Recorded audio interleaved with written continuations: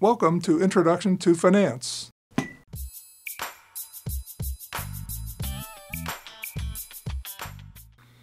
Welcome to Session 7 of Introduction to Finance. I'm Greg Pierce, your finance coach, and in this session we're going to talk about interest rates and bond valuation and how interest rates affect bond values. A very interesting chapter, very interesting for you should you go buy a bond someday, and how do I calculate the value of a bond.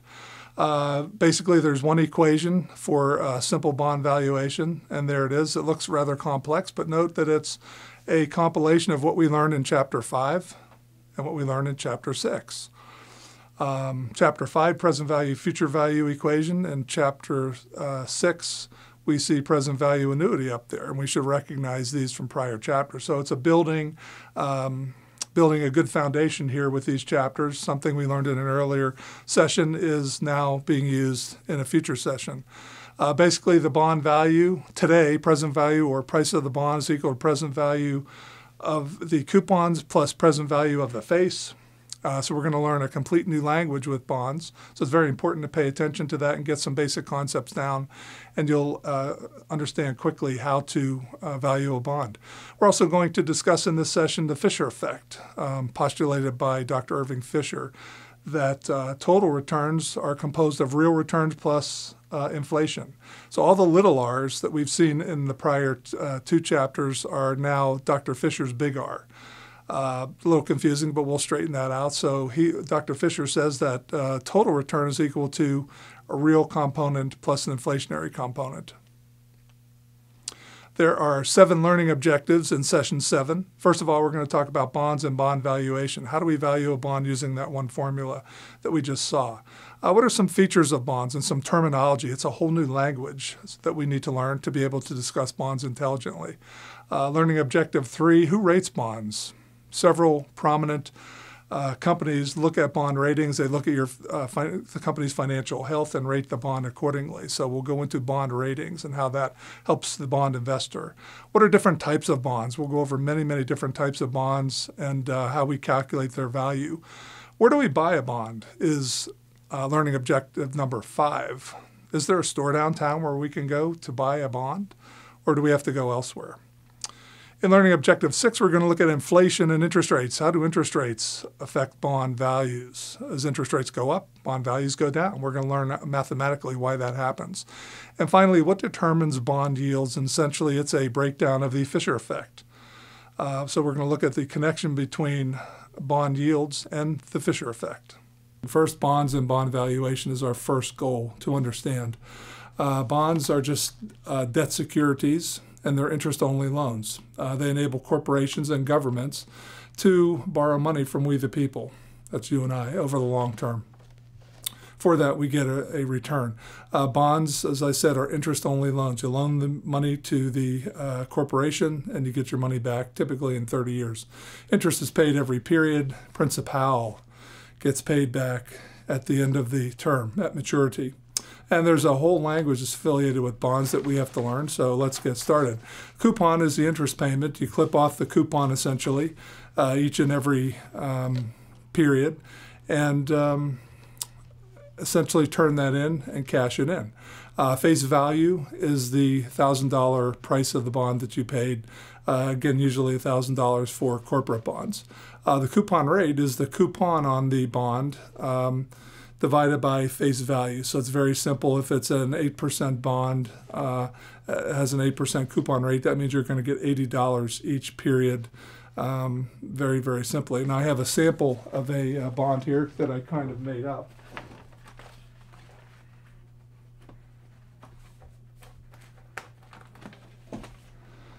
This one I'll call the Coleman bond. It's very simple. It has an 8% coupon rate, and you can see at the bottom dangling $80 coupons. So we tear those coupons off, we go into the paying agent, and we, if we're holding the bond, and we basically cash those in. So the coupon rate, and we're going to call this my bond, that's a Coleman bond, is 8%.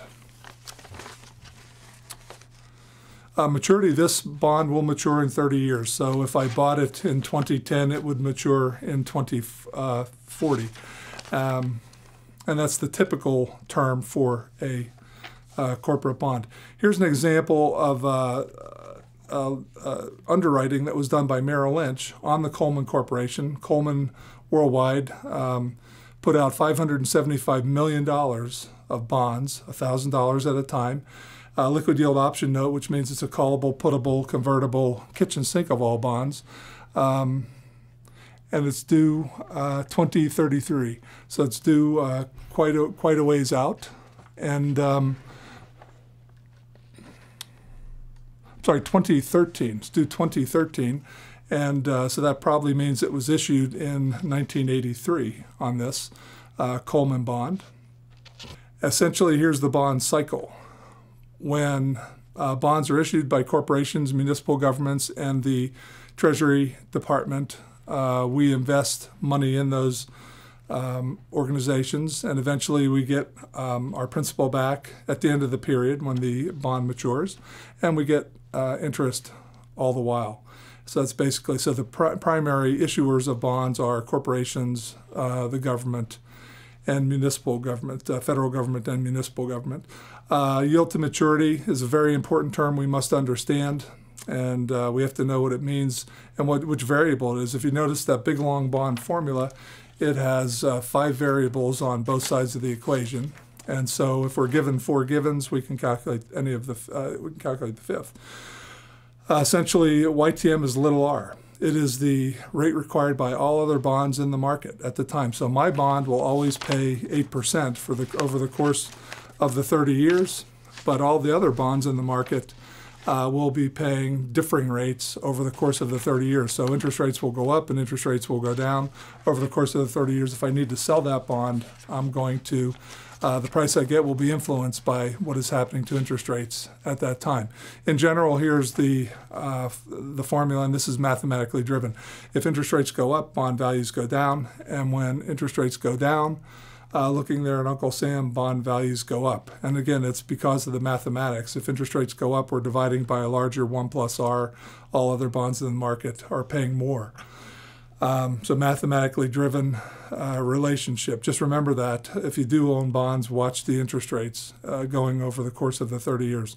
Face value bond is a par value bond, and that's a $1,000 bond. That's the price I paid today for the bond, and all other bonds in the market are about the same price, any new issue bonds. Discount bond is where I might sell my bond during the course of the 30 years and I get less than $1,000. What has happened here? Well, interest rates, market interest rates have gone up greater than my coupon rate. My bond's always going to pay $80, but if interest rates go up above 8%, then people will put their money where it's treated best, and they'll go buy other bonds that are paying 9, 10%, and therefore if I go to try to sell my bond, I will get less than $1,000 for it. Premium bond is bond selling for greater than $1,000. Here is the case where interest rates have gone down. My bond is still paying 8%, and if interest rates have gone down to, let's say, 6%, my bond's going to be worth more than $1,000 because my bond is still paying $80 a year, and all other bonds in the market might be paying $60 a year. So people will pay me more for my bond. Again, one formula here that we're involved with bonds. Present value or price of the bond today is equal to C times 1 minus 1 over 1 plus R to the T, all of that over R, plus face value over 1 plus R to the T.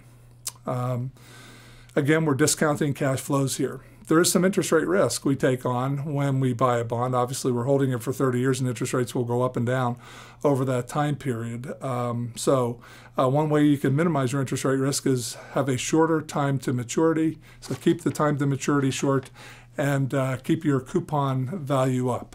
Higher coupon rate and a higher coupon and a shorter TTM will minimize your interest rate risk. And if you look at this table, you can see if you bought a bond at 10%, if you only hold it for a year, interest rates could go all over the place and the value doesn't decrease too much. But if you have a 30-year bond and you see interest rates going down to 5%, you're going to see your bond worth $1,768. But if interest rates go up to 20%, your bond will only be worth $502.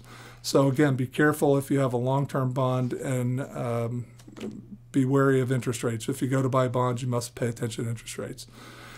Bonds issued in the United States usually make 2 payments a year, so they're semi-annual. So whenever you see the word semi-annual coupon, you want to do some mathematical manipulation first, because you're going to get paid twice. So instead of getting $80 a year, I would get $80 spread over 2 payments, or $40 each time I visit the paying agent. To make apples equal to apples, you want to take the R by 2 also. So because you're dividing your coupon and coupon rate by 2, you want to take R by 2 also, so that you're comparing things on a similar basis. So YTM divided by 2. And then also you'll be visiting your paying agent twice a year, so 60 times over the course of a 30-year bond. So you want to take T times 2. So simply for semi-annual coupon bonds, C by 2, R by 2, T times 2. And that will keep things and give you the exact right answer. If you forget to do that, your answer will be slightly off on the price of the bond.